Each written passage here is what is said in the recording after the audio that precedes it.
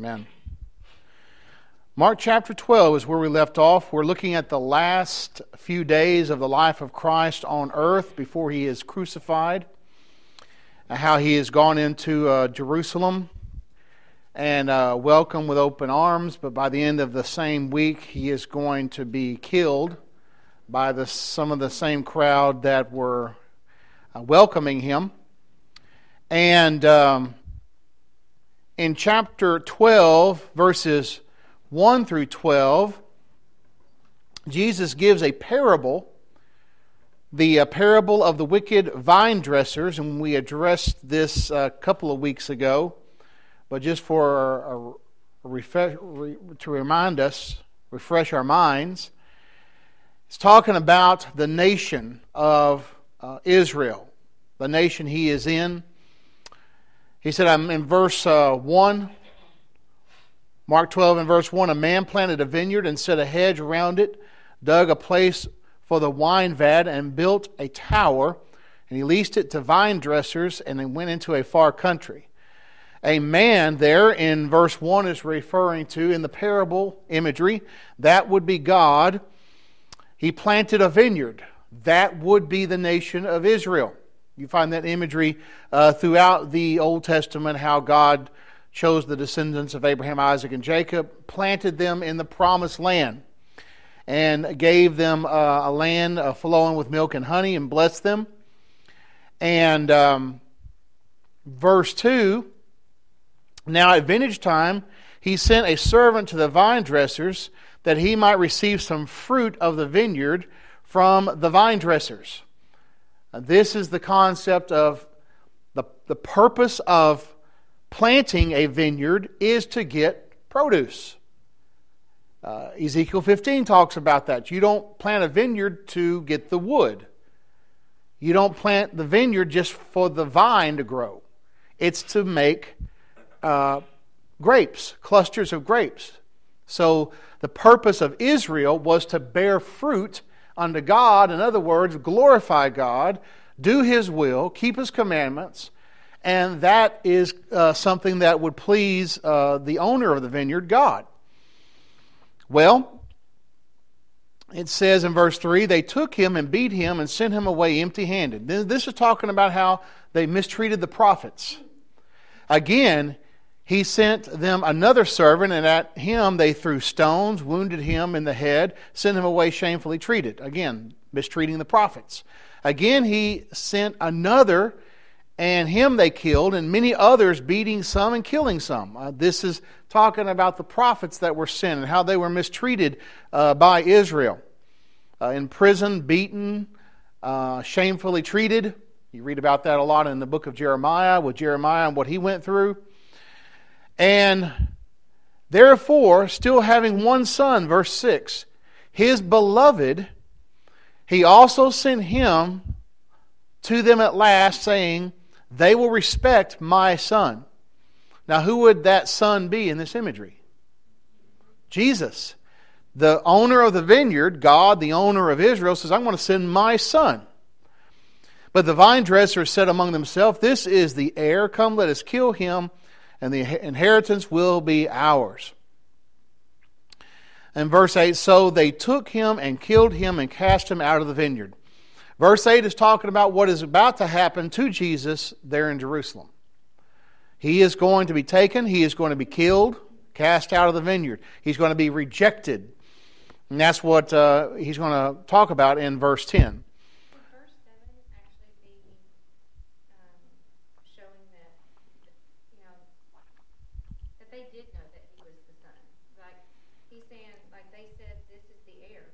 Acknowledgement that it is who it is, like that they knew that Jesus was the Son of God, but that they didn't want to lose their position within, what they had attained as far as being priests and leaders and such. They wanted to continue having run of the vineyard, if you will. Well, I think they knew intellectually he was, because they asked him when he was on trial, are you the Son of the God? And he said, I am. And you shall see the Son of Man sitting at the right hand of God, coming of power. So he said that when he was on trial. So they knew that intellectually. We know there's a passage that says because of envy they delivered him up. So there is that truth to that. It was for selfish reasons, for the reasons they wanted to get rid of Christ. He was making them look bad. He was exposing their hypocrisy.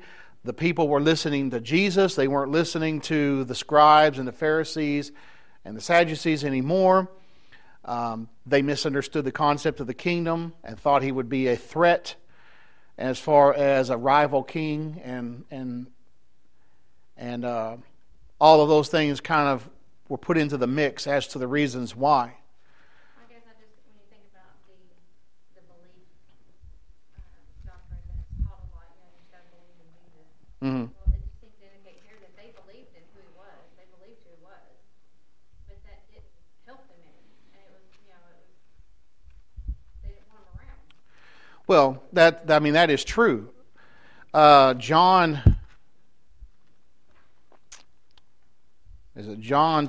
12?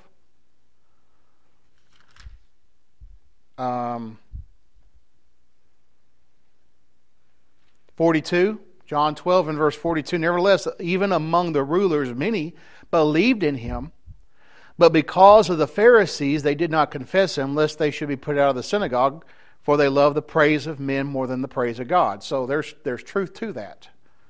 So there was a belief, but it wasn't a saving faith, of course. So they're rejecting him. They're going to kill him. Then he says in verse 9, therefore what will the owner of the vineyard do? He will come and destroy the vine dressers and give the vineyard to others. In other words, there's going to come a judgment on that nation for rejecting Christ. And therefore, we see that in history. That's exactly what happened to the nation of Israel. And the vineyard, which is the people of God, is going to be given to the others. What do you find in the book of Acts? The book of Acts, the first part of the book of Acts, they're preaching to the Jews. They have Jewish converts. Then persecution breaks out. Then they're having all kinds of problems with the Jews. Paul says, because you reject the gospel, I'm turning to the Gentiles. In fact, Paul was called to be an apostle to the Gentiles. So the Gentiles, the others there, would be referring to others other than that Jewish nation. Of course, the kingdom, from probably pretty much the first century onward, was made up of Gentiles. And so that's exactly what you find there in verse 9. He says, here's what they're going to do. Those who mistreated the son, the man who owns the vineyard is going to come and going to utterly destroy them. Mark chapter 12 and verse 10. He says, have you not even read this scripture? The stone which the builders rejected has become the chief cornerstone. This is the Lord's doing, and it is marvelous in our eyes. Rejected. This, if anyone should have accepted him, it should have been the Jewish people, but they rejected him because John says men love darkness rather than light. And they rejected him as being unimportant. In verse 10, the stone which the builders rejected, we don't need this stone, has become the chief cornerstone, the most important stone. And this was the Lord's doing, and it is marvelous in our eyes. Rejection, the rejection of Christ. Not to get into the election, but our election yesterday was a rejection of Jesus Christ for the most part. It was a rejection of his teachings in favor of socialistic thinking and sinful thinking. Reject. But here's the scary thing. You reject Christ, the nation falls. That's what you have here. That's what he's saying. You reject me, the nation falls. Verse 12, they sought to lay hands on him, but feared the multitude, for they knew he had spoken the parable against them. So they left him and went away. They knew exactly who this parable was spoken against when he spoke this parable. They knew exactly it was talking about him, because they'd already begun earlier in the book planning on destroying him, planning on getting rid of him. They question his authority in chapter 11. By what authority do you do these things? He turns it around on them and asks them about the baptism of John. What authority is that? And they said, we don't know. He said, well, I won't tell you. So the hostility is escalating as we see this parable is understood by these individuals that is spoken against them. And they are definitely the targets of what Jesus is talking about. Mark chapter 12, verse 10 and 11 is a quote from Psalm 118, verse 22 and 23. The stone masons would build buildings, and they would reject a stone, and then it turns out that stone was the most important, the chief cornerstone in the construction of the building. They didn't see it, they rejected it, but in God's building, it certainly is. Any questions or comments about that before we go any further? Well, I see it, the stone the builders rejected. It just sounds a lot like what people do, God loves you for who you are. They try fitting God into their little box of ideals. Mm-hmm. What Jesus is, but refusing to look. They just want to see this one little piece that God is loving. Right. They don't want to see anything else. Exactly. I mean, that's a good point. When people reject biblical teaching, they're rejecting Christ, and they reject this for another gospel. Paul talks about preaching another Jesus, and people accepting that other Jesus, and it's not the Jesus of the Bible. And so people want a substitute. They want something made in their image that says their lifestyle, their behavior is okay, that approves of them. And they don't want to be challenged, and certainly don't want to be told that they're wrong. But you see the tendency of God's people to reject. All throughout history, reject. What were they doing even with Moses? What was Korah doing? Challenging his authority. Challenging Moses' authority. It was Miriam, and who else that challenged Moses' authority? I forgot the other person. There was Miriam, his sister, and someone else. Aaron and Miriam were against.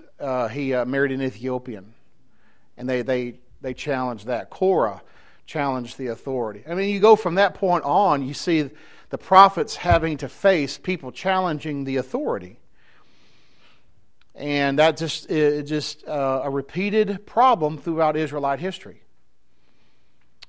And wanting rather to listen to the false prophets rather than the true prophets. You see that really chronicled in the book of Jeremiah a lot. Verses 13 through 17, you begin a section of debating where people are going to come up to Jesus and challenge him. And he's going to answer and turn them away, just marveling at him. Just marveling at his answer. The Pharisees, they're going to, if you use a baseball analogy, they're going to come up to the plate. They want to strike him out. The Pharisees come up to strike Jesus out, verses 13 through 17. Then they sent to him some of the Pharisees and the Herodians to catch him in his words. The Herodians were kind of a political party that was very loyal to the Herod family. The Pharisees, of course, a very prominent religious denomination within the Jewish people. And notice their motive. to catch him in his words. They'll be trying to see if he's going to mess up. They're going to try to see if he slips up. They want to strike him out, using that modern day baseball terminology. But notice what they do in verse 14. They flatter him. When they come, they said to him, "Teacher, we know that you are true and care about no one, but you do not regard the person of men, but teach the way of God in truth. Is it lawful to pay taxes to Caesar or not?" See, they're flattering him. We know that you're impartial. That's what they're saying. We know you're impartial. You teach the way of God in truth. They didn't no more believe that.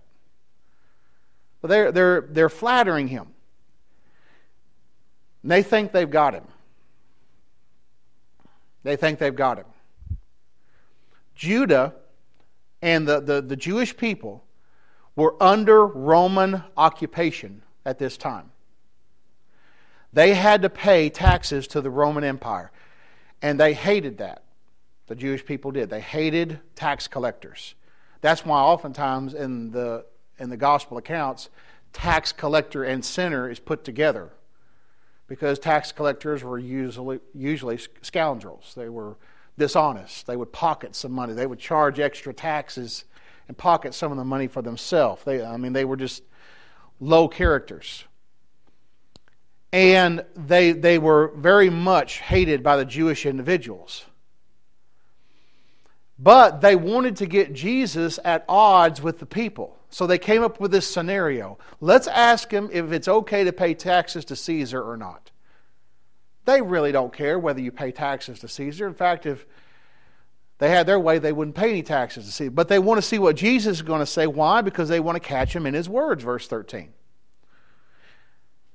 Verse 15, "Shall we pay or shall we not pay?" But he, knowing their hypocrisy, in verse 15, said to them, "Why do you test me? Bring me a denarius that I may see it." He says, "I know what you're doing. Why do you test me? I know what you're doing." He perceived their hypocrisy. He knew what was in their heart. "Bring me a coin, a denarius." Verse 16, so they brought it. And he said to them, "Whose image and inscription is this?" They said to him, "Caesar's." So there's a coin that's got, like we have coins today, minted, and it has the image of the emperor on it. Jesus answered and said to them, "Render to Caesar the things that are Caesar's, and to God the things that are God's." And they marveled at him. Verse 17. He answers the question in such a way that they can't trap him. They think they're going to strike him out. And he knocks it out of the park. He knocks it out of the park. They were marveled at that. The answer is brilliant. The answer is logical. It's rational. He is saying there in verse 17, "You render to Caesar the things that are Caesar's." What does that mean? You pay your taxes. You render to Caesar what he is owed to him. Romans 13 tells us we're to do that, no matter who's in power. And to give us a little bit of comfort, the Caesars were a whole lot worse than our president. Whole lot worse in so many areas.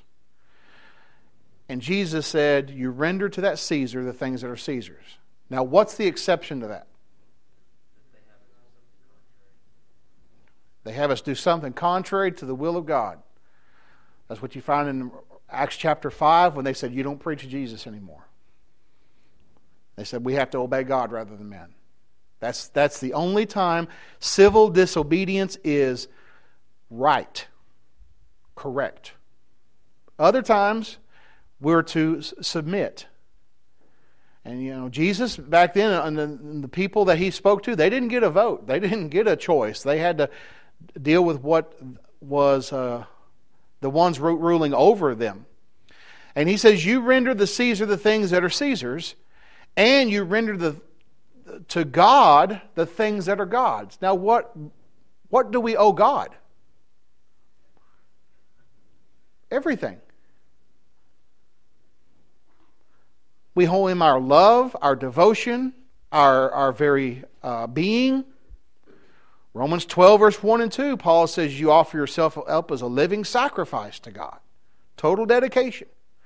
So by answering it this way, he's saying, what you owe Caesar, you give to Caesar, and what you owe God, you give to God. And they marveled. He hits it out of the park. They thought they were going to strike him out. And so it's just a brilliant use of turning the tables on them and the use of logic. We're told, again, in Romans 13, that we are to obey those who are in civil government and to pay our taxes. And so we have to be aware of that. Jesus never taught civil disobedience. You go against the government. You form a militia and you start stockpiling weapons. He never taught that. He taught that we are to obey those who are in authority unless they tell us to do something contrary to the will of God. Any questions about that? Any comments about that? Shawn, I find it interesting. Apparently, Christ delighted to ask you questions. And instead of obtaining knowledge, they went to trick. Right. They could have asked anything. I would have asked questions about heaven. Right. Instead, they want to make a fool out of him. Right. That's exactly what they want to do. They want to discredit him. They want to make him out to be a fool. They want to catch him in his words. So they come up with these questions to try to do that, to try to trap him. And it doesn't work. It doesn't work. I also think that, I can't remember where the verse is, that this was the best they could come up with. And it wasn't even the worst that Jesus could do. Right. I mean, these are, as far as the religious clergy of Judea, these are the best. He's right there in the heart of their religion, there in Jerusalem. And they're coming up with it to try to trick him, to trap him. If you know the Scriptures, number one, and you know how to use logic and proper reasoning, number two, every person in here could go up against a PhD and debate with them on salvation, the church, on any issue. If you know the Bible and you know how to use logic, it's that simple, proper reasoning. I don't have a college education. I don't have any degrees, and I've talked to PhDs who don't know the plan of salvation, and they're not as smart as their piece of paper indicates when it comes to the Bible. And it's not because I'm brilliant or anything. You know, anyone in here could do it. You know the Bible, you know how to use logic and proper reasoning. You can go up against these people who think they're brilliant. Just talk about 1 Corinthians 1, verse 25. About wisdom. 1 Corinthians 1, verse 25. Yes, because the foolishness of God is wiser than men, and the weakness of God is stronger than men. Talking about how the Jews request a sign and the Greeks seek after wisdom. God has made foolish the wisdom of this world. I mean, that's exactly what it's talking about there. The preaching of the cross, verse 18, to those who are perishing, that's foolishness. But to those who are being saved, it is the power of God. So, what the world sees as foolish and silly is the power of God to save them. Verses 18 through 27, okay. The Pharisees and the Herodians, they couldn't do it. Now stepping up to the plate are the Sadducees. Sadducees was a religious group. They were the religious group that prominently made up the Sanhedrin. The high priest order at this time was made up a lot of the Sadducees. They were the materialists. They didn't believe in an afterlife. They didn't believe in angels. They were the materialists of the day. And they only believed in the Pentateuch. What's the Pentateuch? Books of law. First five books of the Old Testament. That's the only portion of the Old Testament they believed in. They didn't believe in the rest of it. I don't know all the reasons behind that, but they rejected the rest of the books of the Old Testament, only believed in the law of Moses, those books. And that's going to come into play in this discussion that Jesus has with them. So they don't believe in an afterlife. They don't believe in the resurrection from the dead. They don't believe in any of that stuff. So they come up with this story about this man and his wife. Verse 18 says, some of the Sadducees who say there is no resurrection came to him and asked him, saying, Teacher, Moses wrote to us that if a man's brother dies and leaves his wife behind and leaves no children, his brother should take his wife and raise up offspring for his brother. That is the Levirate law in the Old Testament. Now there were 7 brothers, and the first took a wife, and dying he left no offspring. The second took her, and he died, nor did he leave any offspring, and the third likewise. So the 7 had her and left no offspring. Last of all, the woman died also. Verse 23, and therefore in the resurrection, when they rise, whose wife will she be? For all 7 had her as wife. Now keep in mind, they're asking about the resurrection there in verse 23. They don't believe in a resurrection. But they're formulated this story of a woman who went through 7 husbands. All 7 of them died. So one died, she married again. One died, she married again. 7 of them. And they're saying, if that happens in the resurrection, who's she going to be married to? And they think this is brilliant. For all 7 had her. Verse 24, Jesus answered and said to them, Are you not therefore mistaken, because you do not know the Scriptures nor the power of God? That's the 2 reasons people are mistaken today. They don't know the Scriptures. They don't know the Scriptures. And these were supposed to be those who prided themselves on being experts in the Scriptures. He says, here's your problem, you don't know the Scriptures. And if you don't know the Scriptures, you don't know the power of God. Because what does the Scriptures reveal? The power of God. You don't know what God is like except the Scriptures tell you. So he said, here's your problem. You're mistaken. You don't know the Scriptures nor the power of God. Very politically incorrect statement he made there. Verse 25, for when they rise from the dead, they neither marry nor are given in marriage, but are like the angels in heaven. Now he's talking about the condition in the resurrection. You're neither married nor given in marriage, but you're like the angels in heaven. I believe it's Luke's account of this where he says equal to the angels. So somehow our constitution of who we're going to be in the resurrection, when we receive that glorified resurrected body, is going to be like the angels, spiritual beings.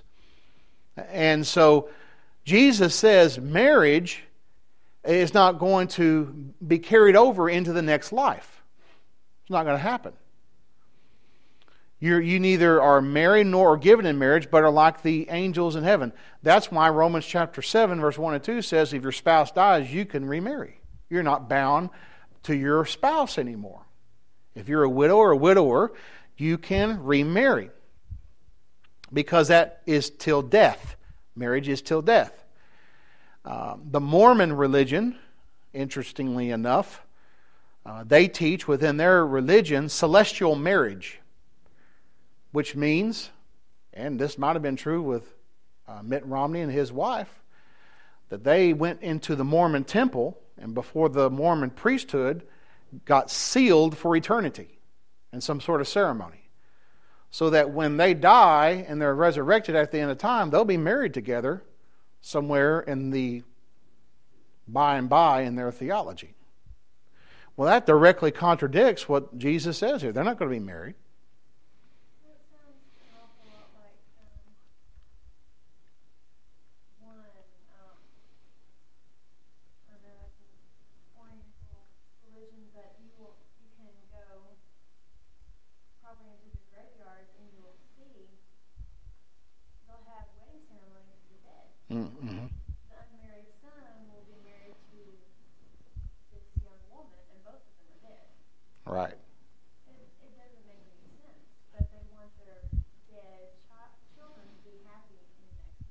Right.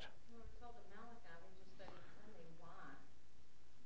God unites us together to bring about godly offspring, and there'll be no need for that in heaven. Right. That we will have passed from the physical to the spiritual. And The that's spiritual. how we'll pass. And that the conditions will be different. It'll be a whole different realm, dimension, however you want to describe it. The new heavens, the new earth. Do I believe I will recognize Jennifer in that realm? Yes. I believe the Bible teaches recognition in the next life. But she won't be my wife. But we will be together for eternity. Enjoy a joy that surpasses the marriage joy that you have here upon the earth. I mean, it'll be perfect. The best marriage you have here on earth isn't perfect. It's got problems because we're human and we're in a realm full of difficulty. But in heaven, in that realm, it'll be perfect. And I believe she'll know me and I'll know her and we'll know our children. Lord willing, they'll make it to heaven. And so it'll be a family affair in that realm. And it'll be something wonderful. There won't be any voting. There won't be any voting there. No politics there. The ruler has already been determined. And he's not going away. So it's talking about the beauty of the resurrection here, and he's saying that's not how it's going to be. You misunderstand. Now here's a brilliant move. This shows the logic of Jesus here. Verse 26, but concerning the dead, that they rise, have you not read in the book of Moses, in the burning bush passage, how God spoke to him, saying, I am the God of Abraham, the God of Isaac, and the God of Jacob. He's not the God of the dead, but of the living. You are therefore greatly mistaken. Twice he said you're mistaken. You don't know what you're talking about. Again, very politically incorrect. But that's how our Lord operated. They needed to hear that. You're mistaken because you don't know the Scriptures. Where does he go? He goes to the passage, the section of Scripture they believe in. They only believe in the Pentateuch, the first 5 books of Moses. Jesus doesn't go to Daniel to talk about it. There's passages in Daniel talk about the resurrection in Daniel 12. They don't believe in Daniel. He goes to the very section of Scripture that they believe in and says, have you not read? There's another problem. Have you not read? People don't read their Bibles anymore. Have you not read? In the book of Moses, he's going to go to the place where they believe, where Moses is at the burning bush. This is Exodus chapter 3. God is calling Moses from the burning bush, says, remove your shoes from off your feet, for the place whereon you stand is holy ground. And he says, I was the God of Abraham? No. I am. Present tense. At that point, when God spoke to Moses, Abraham, Isaac, and Jacob had been dead for many, many years, many centuries. But he says, I am, present tense. He's using implication here. What does that imply? Abraham, Isaac, and Jacob are still alive. Alive. He's using implication. God used implication to denote Abraham, Isaac, and Jacob were still alive even though their bodies were dead and decomposing. But they were still alive. He's showing that life does go beyond the physical body. They don't believe that. The Sadducees don't believe that. They're materialists. He goes to the section of Scripture they believe in and said, look at what God said to Moses. And he used implication to prove it. I am, present tense, the God of Abraham, Isaac, and Jacob. He's using Scripture. He's using logic. He's using a brilliant strategy to get across a message to them and saying, you're mistaken. you don't know the Scriptures. And here's what the Scripture says that Moses wrote. If you just believe in Moses, that's fine. Let's go to see what Moses said. He is not the God of the dead, but of the living. You are therefore greatly mistaken. Knocks it out of the park. So here you have the Sadducees trying to strike out Jesus, and he knocks it out of the park. Using the Scripture, using logic and proper reasoning. The problem today with people when it comes to even those who do read the Bible is they read it emotionally. They read it filtered through all kinds of emotions. And they don't read the Bible in a logical, rational way. And that's why they'll go through a Bible reading plan. They'll read the Scriptures every day, but it doesn't affect them the way it should because the message is being filtered through all these emotions. And they're not reasoning through the Scriptures. How many times do you find in the book of Acts that it says Paul went into the synagogue and he reasoned with them from the Scriptures? That word reason there means he used logic. He used logic and reasoned with them from the Scriptures. We know that Jesus did that, and he taught people and reasoned from the Scriptures. Jesus, after he was resurrected from the dead, it talks about how he spoke to them about the Scriptures. And I was trying to see if it says it used the word reason. Luke chapter 24, Jesus appears to the two people on the road to Emmaus. Ought not the Christ to have suffered these things and entered into his glory? It says expounded, verse 27. And beginning at Moses and all the prophets, he expounded to them in all the Scriptures the things concerning himself. Expounded. Exposition of the Word of God. You take it, you expound on it. Teaching. Textual teaching of the Word of God. And the Sadducees, they failed miserably. And so their attempt to trap Jesus with their scenario has failed. Beginning in verse 28, the scribes, they step up to the plate. They want to strike him out. Then one of the scribes came, having heard them reasoning together, perceiving that he had answered them well, asked him, which is the first commandment of all? Jesus answered and said, the first of all the commandments is, Hear, O Israel, the Lord our God, the Lord is one. You shall love the Lord your God with all your heart, with all your soul, with all your mind, with all your strength. This is the first commandment. The second is like it. You shall love your neighbor as yourself.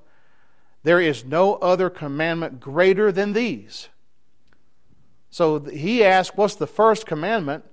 And he goes to Deuteronomy chapter 6. And he says, the Lord our God, the Lord is one. And he says, you love the Lord your God with all your intellect, all your emotion, all your mind, all your strength, your being. This is the first commandment. But he didn't stop there. He says the second is like unto it. You shall love your neighbor as yourself. There is no other commandment greater than these. In verse 30, he's talking about the vertical relationship between you and God. And in verse 31, he's talking about the horizontal relationship between you and others. So if you got verse 30 right, verse 31 will naturally flow. And as we talked about Sunday morning, you cannot have a bad attitude and a wicked attitude towards your fellow man, or your spouse in the context of Malachi, or anyone, deal treacherously with anyone and think you can be right with God. Because you have to love God supremely and then love your neighbor as yourself. These are the great commandments. He says, there is no other commandment greater than these. Verse 32, so the scribe said to him, well said, teacher, you have spoken the truth, for there is one God, and there is no other but He, and to love Him with all your heart, with all your understanding, with all your soul, with all your strength, and to love one neighbor as yourself, is more than all the whole burnt offerings and sacrifices. Now when Jesus saw that he answered wisely, He said to him, you are not far from the kingdom of God. But after that, no one dared question him.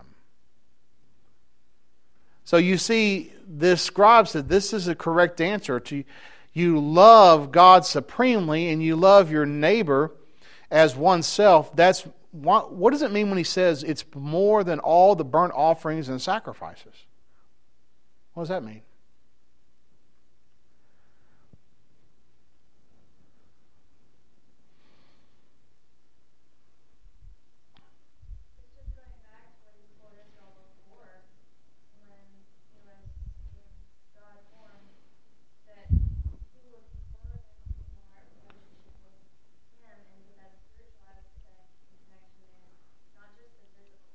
Right.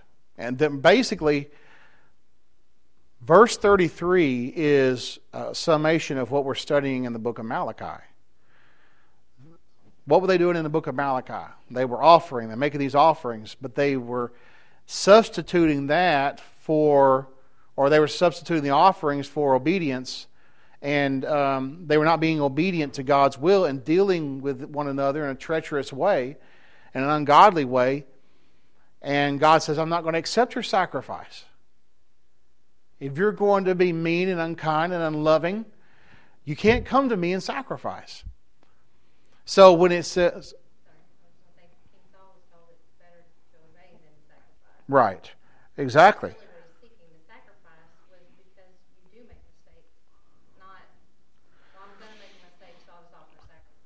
Right. Basically, yeah, that was their attitude. The whole burnt offerings and sacrifices were becoming a substitute for obedience.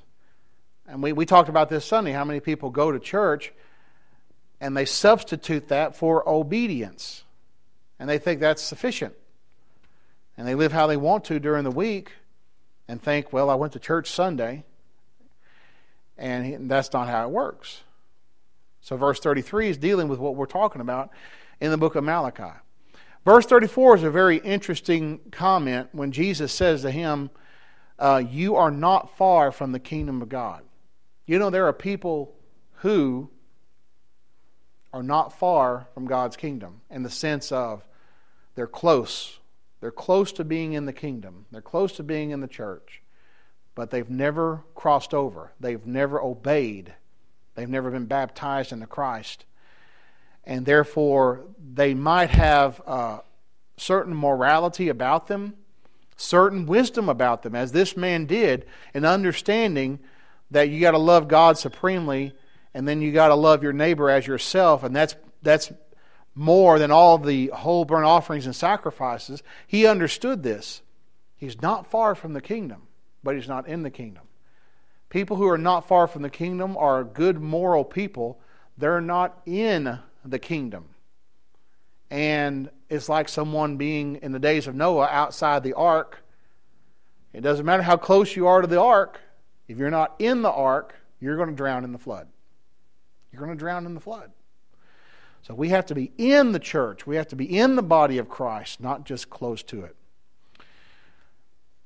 Next week, Lord willing, we will continue to study Mark chapter 12 and then go into chapter 13.